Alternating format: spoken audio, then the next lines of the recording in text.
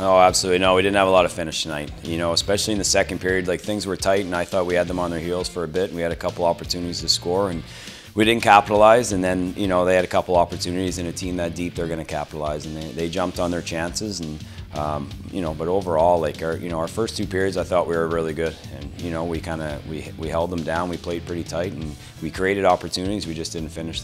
You know, a couple plays that we can be harder on for sure. We know, but it was a great measuring stick for us. Even though we had some guys that were out of the lineup tonight, and the other guys stepped up and battled, and they pushed on and created opportunities. Yeah, I think our mindset was really good today. We were missing, Loshing, obviously. We were missing a couple other forwards, and you could see in everybody's demeanor today that we want to compete, we want to battle with them. I think that's what we did.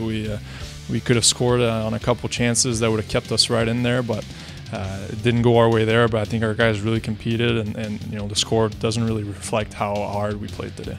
Yeah, it's trying not to focus too much on every single game as its own. It's to try to see this last month as a preparation for the playoffs. It's looking at these games and trying to get with some rhythm, with some good shooters, with some great plays. Like tonight, you're going to see a lot more exposures than you're going to see against the teams that are a little bit closer to us in the standings. So I think it was a good test for him tonight.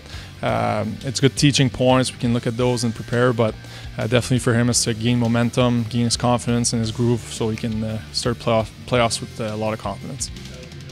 Yeah, their team is super fast, very skilled. You see their top three lines have a lot of talent, so it's hard because you can't afford to make too many mistakes. They're going to make you pay for it. But again, like I thought, we played as hard as we could. We try to limit the mistakes. It could have been much closer if we would have capitalized. It might have been a very different game, but no, there's no room for error when you play a team that's ranked first in the country. That's for sure. Oh, that's exactly it. And like our PK was really good tonight. They've got a strong power player. PK did a really good job to hold them off, and then it got away from us a little bit in the third period late. But up until the first 50 minutes of the game, I really liked our effort. I liked where we were at. Our guys were physical. They were big against another big team, and they created some jam. And overall, it was good.